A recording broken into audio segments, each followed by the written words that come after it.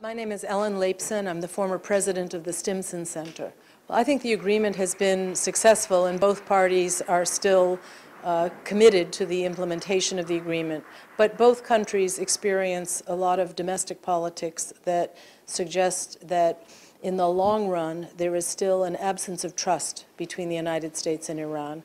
The new administration, the Trump administration, I believe will allow the agreement to continue, but wants to add more coercive measures to deal with Iran's non-nuclear behavior, such as its regional behavior in Syria and elsewhere, and its own domestic problems with human rights, the treatment of dual nationals, etc. I think we've always worried about human rights conditions inside Iran, but it has not been the highest priority of U.S. policy when we had no contact with Iran.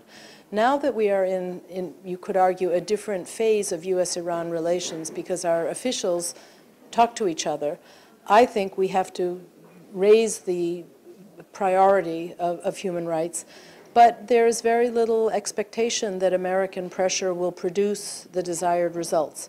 We see the Iranian regime being even tougher towards dual national Iranian Americans. There are problems with the Baha'i, the Kurds, other minorities inside Iran. So the picture is not very encouraging. I don't see that the Iranian regime has improved its thinking about human rights or its behavior about human rights. Well, since President Trump is trying to follow through on all of his campaign promises, I think we should expect the administration and their friends in the Congress to definitely introduce new measures against Iran that would address Iran's behavior in the region, its support for Hezbollah, other Shia militia.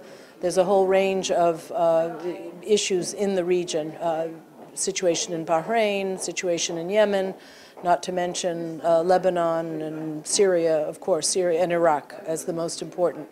But it's hard to imagine what kinds of sanctions would actually change Iran's behavior.